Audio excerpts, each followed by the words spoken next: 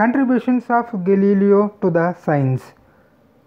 So Galileo science డెవలప్మెంట్కి ఏ విధంగా తన కృషి చేశారనేది మనం చూద్దాం. ఈయన కృషికి కానీ ఈయన మనం ఫాదర్ ఆఫ్ ఫిజిక్స్ అని, ఫాదర్ ఆఫ్ మోడర్న్ ఫిజిక్స్ అని చెప్పేసి పిలుస్తూ ఉంటారు. సో ఈయన పుట్టింది పిజా, ఇటలీలో 1564 సంవత్సరంలో. ఈయన ఇనర్షియా, జడత్వం అనే కాన్సెప్ట్ని ఇంట్రడ్యూస్ చేశారు. జడత్వం ఏంటంటే ఎక్స్టర్నల్ ఫోర్స్ యాక్ట్ అవనంత వరకు బాడీ సేమ్ ఏ స్టేట్లో ఉందో అదే స్టేట్లో కంటిన్యూ అవుతుంది. రెస్ట్లో ఉన్న బాడీ రెస్ట్లోనే ఉంటుంది, మూవ్ అవుతున్న బాడీ మూవ్ అవుతూనే ఉంటుంది. ఎక్స్టర్నల్ ఫోర్స్ అప్లై చేస్తే తప్ప దాంట్లో చేంజ్ అనేది రాదు అని చెప్పేసి ఆయన ఆ కాన్సెప్ట్లో ఇనర్షియా కాన్సెప్ట్ ద్వారా చెప్తున్నారు. Next major one, ఎక్స్పెరిమెంటల్గా in front of many people ఆయన ప్రూవ్ చేసింది ఏంటంటే acceleration due to gravity constant value, అది ఒక్కొక్క బాడీకి ఒక్కొక్కలాగా ఉండదు అని చెప్పేసి ఆయన ప్రూవ్ చేశారు. సో అది ఓల్డ్ ఐడియా. ఎలా అంటే 2 బాడీస్ని ఏదైనా సర్టెన్ హైట్ నుంచి కనుక రిలీజ్ చేస్తే heavier body first earth సర్ఫేస్కి reach అవుతుంది, లైటర్ బాడీ స్లోగా తర్వాత రీచ్ అవుతుంది అని చెప్పేసి అనుకునేవారు. కానీ ఈయన ఎక్స్పెరిమెంటల్గా ఏం ప్రూవ్ చేశారంటే బాడీ యొక్క ద్రవ్యరాశితో సంబంధం లేకుండా, దాని యొక్క షేప్తో సంబంధం లేకుండా, వాల్యూమ్తో సంబంధం లేకుండా 2 బాడీస్, సో ఎయిర్ రెసిస్టెన్స్ లేనప్పుడు 2 కూడా ఒకేసారి ఎర్త్ సర్ఫేస్ని రీచ్ అవుతాయని చెప్పేసి చెప్తున్నారు అన్నమాట. ఓకే, సో అది ఎక్స్పెరిమెంటల్గా ప్రూవ్ చేశారు. నెక్స్ట్ ఇక్కడ బాడీ యొక్క మాస్ని బట్టి ఫోర్స్ మారుతుంది, కానీ యాక్సిలరేషన్ అనేది మారదు. ఓకే, సో ఎర్త్ అట్రాక్ట్ చేసే ఫోర్స్ మారుతుంది, బట్ యాక్సిలరేషన్ అనేది మారదు. సో మాస్ ద్వారా మాస్ పెరిగితే ఫోర్స్ పెరుగుతుంది, బట్ యాక్సిలరేషన్ అనేది స్థిరంగానే ఉంటుంది అని చెప్పేసి ఈయన చెప్తున్నారు.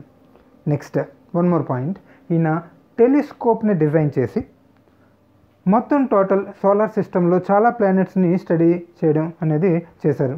మేజర్గా మూన్ మీద కొన్ని మౌంటైన్స్ ఉన్నాయని, సో ఎత్తు పల్లాలు ఉన్నాయని చెప్పేసి ఈయనే ఫస్ట్ టెలిస్కోప్ ద్వారా ఐడెంటిఫై చేసి చెప్పింది, ఈయన డిజైన్ చేసుకున్న టెలిస్కోప్ ద్వారా. నెక్స్ట్ వీనస్లో, శాటర్న్లో కూడా డిఫరెంట్ డీటెయిల్స్ అనేది చెప్పడం జరిగింది.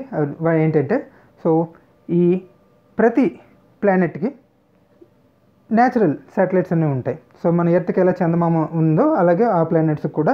సో డిఫరెంట్ ప్లానెట్ శాటర్న్కి, నెక్స్ట్ ఈ వీనస్కి కూడా న్యాచురల్ శాటిలైట్స్ ఉన్నాయని చెప్పేసి ఈయన టెలిస్కోప్ ద్వారా ఐడెంటిఫికేషన్ చేయడం అనేది జరిగింది. నెక్స్ట్ ఈయన డిజైన్ చేసిన ఆ టెలిస్కోప్ కనుక మనం అబ్జర్వ్ చేస్తే 2 లెన్సెస్ యూజ్ చేశారు. దీన్ని మనం రిఫ్రాక్టింగ్ టెలిస్కోప్ అని చెప్పేసి అంటాం. సో ఐపీస్ దగ్గర convex lens, next objective piece దగ్గర కాన్వెక్స్ లెన్స్, ఐపీస్ దగ్గర కాన్కేవ్ లెన్స్ని అరేంజ్ చేసి same as it is, inverted image కాకుండా as it is image form అయ్యేలాగా ఆయన ఐపీస్ని డిజైన్ చేసుకొని కంప్లీట్గా యాజ్ ఇట్ ఈజ్ ఇమేజ్ని స్టడీ చేయడానికి ట్రై చేశారు.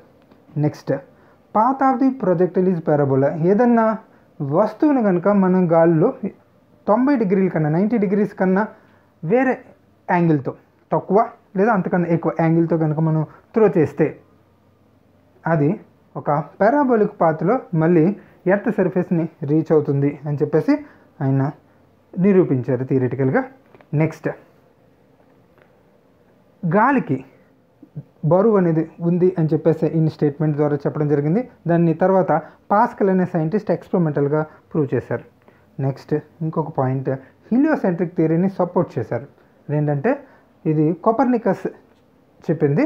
ఏంటంటే సోలార్ సిస్టంలో సన్ అనేది ఫిక్స్డ్, సన్ చుట్టూ ఆల్ ప్లానెట్స్ ఇంక్లూడింగ్ ఎర్త్తో సహా రివాల్వ్ అవుతున్నాయి అని చెప్పేసి ఆయన చెప్పిన స్టేట్మెంట్. అప్పుడు మాంక్స్ అనేవి మొత్తం టోటల్ సొసైటీని రూల్ చేస్తున్నారు కాబట్టి ఎర్త్ అనేది ఒక గాడ్గా ట్రీట్ చేయడం వల్ల, సో ఎర్త్ అనేది సన్ చుట్టూ రివాల్వ్ అవ్వడం ఏంటి, మీరు చెప్పే స్టేట్మెంట్ అనేది తప్పు, మేము అలా ఎర్త్ని ఇన్సల్ట్ చేయడం అని మేము ఒప్పుకోమని చెప్పేసి దాన్ని యాక్సెప్ట్ చేయలేదు. బట్ తర్వాత గెలీలియో కూడా తన ఎక్స్పెరిమెంటల్ స్టడీ ద్వారా, తన అబ్జర్వేషన్ ద్వారా డీటెయిల్స్ ఏం చెప్తున్నారంటే హీలియోసెంట్రిక్ థియరీ కరెక్ట్ అని. కాకపోతే ఈయన చెప్పిన దాన్ని కూడా అప్పుడు మాంక్స్ అనేది అపోజ్ చేయడం జరిగింది. దాని ద్వారా ఈయన్ని 5 సంవత్సరాలు జైల్లో ఉంచడం కూడా జరిగింది. ఆ టైంకి ఆయన కంటిన్యూస్గా ఈ సోలార్ సిస్టమ్ని స్టడీ చేస్తూ ఉండడం వల్ల తన 2 కళ్ళు పోగొట్టుకొని చాలా ఇబ్బంది పడుతున్న టైంలో కూడా క్షమించలేదు మాంక్స్. ఆయన 5 సంవత్సరాలు జైల్లో ఉంచారు. ఆ టైంకి ఆయనకి 70 సంవత్సరాల వయసు. సో ఇన్ షార్ట్ కనుక డీటెయిల్స్ చూస్తే, సో 5 షార్ట్ పాయింట్స్ చెప్దామని. సో వాటిలో ఇనర్షియా కాన్సెప్ట్ ఇంట్రడ్యూస్ చేసింది Galileo. Acceleration due to gravity constant చెప్పింది గెలీలియో. అండ్ ఒక టెలిస్కోప్ని డిజైన్ చేసి సోలార్ సిస్టంలో ప్లానెట్స్ గురించి మేజర్ ఇన్ఫర్మేషన్ని మనకి అందించింది Galileo. And path of the particle parabola, ఏదైనా వస్తువుని కనుక మనం ఇస్తే పరాబోలిక్ పాత్లో ట్రావెల్ చేస్తుంది అని చెప్పేసి చెప్పింది గెలీలియో. అండ్ అట్మాస్ఫియర్లో ఎయిర్కి ద్రవ్యరాశి ఉంది అని చెప్పారు. నెక్స్ట్ హీలియోసెంట్రిక్ థియరీని సపోర్ట్ చేశారు. Thank you one and all.